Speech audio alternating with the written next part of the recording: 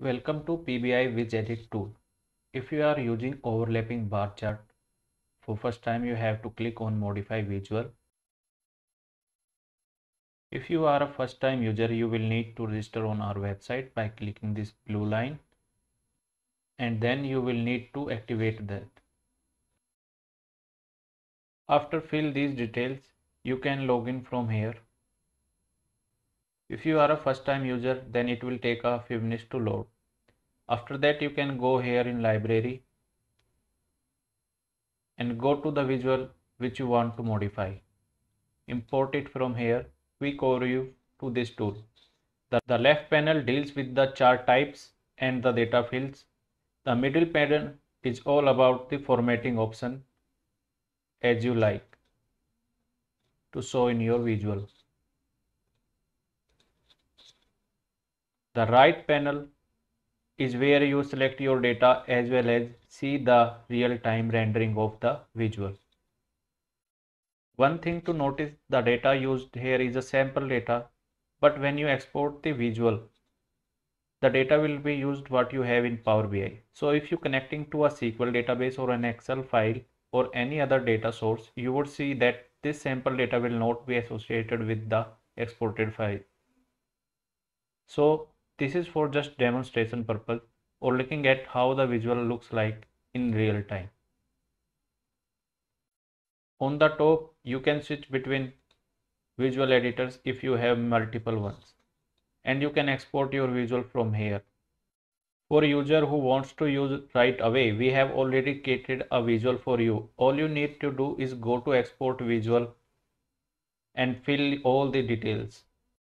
Fill the right details for your version, your name, display name as you like. Support URL, you can skip your name and your email. Do change the GUID by clicking refresh. This is important because this GUID has to be unique for your visual. So when you are using this visual in your Power BI dashboard, this ID has to be unique. It should not have a conflict with any other UID from the marketplace or any of the visual you might used before. If you are doing an update to the visual and this is not your first time, we recommend keeping the GUID same because that will help you with update. But if you are not updating and this is your very first download, please click on this refresh button and create a new GUID for your visual. This will ensure that there is no conflict with any other marketplace visual. The fields are pre-selected which you will need. In the format part, you can choose whatever you like in your visual. We have choose the most appropriate options. You can change them by check or uncheck here. If you are opting to a single time download, I would recommend you to choose all options because you will not get second chance after you pay and download. So we recommend tick all the options those are here. If you are on a subscription plan, however, we recommend selecting the options that are necessary. This will help avoid cluttered in your Power BI visual. If you need another visual, you can always come back and select what you need in your visual. Once you are satisfied with all the changes you made, we recommend you to export the free visual. Try it out, and when you are happy, you can go and make a purchase.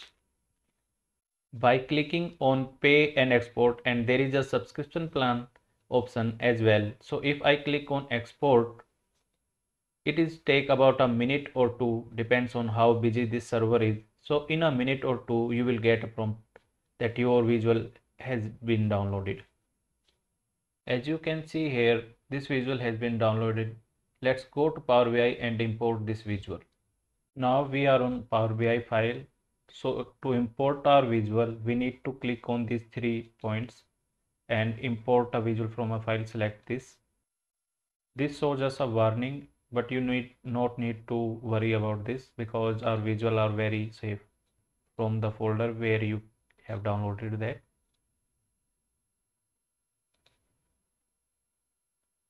By clicking on this tiny icon, we get our visual. Let's drag it a little bit. Now we are going to put our data in data fields. I want country in y-axis, and in back bar I want 2020, and in front bar I want 2017. So here is our visual. We can change a little bit. We can increase size of the visual. We can increase our font size from here. We can change our legends position and text size from here.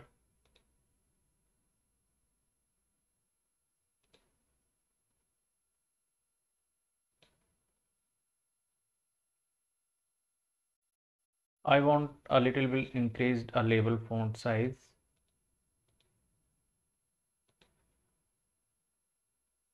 Now it's fine for me. I'm increasing the other bar font size from here,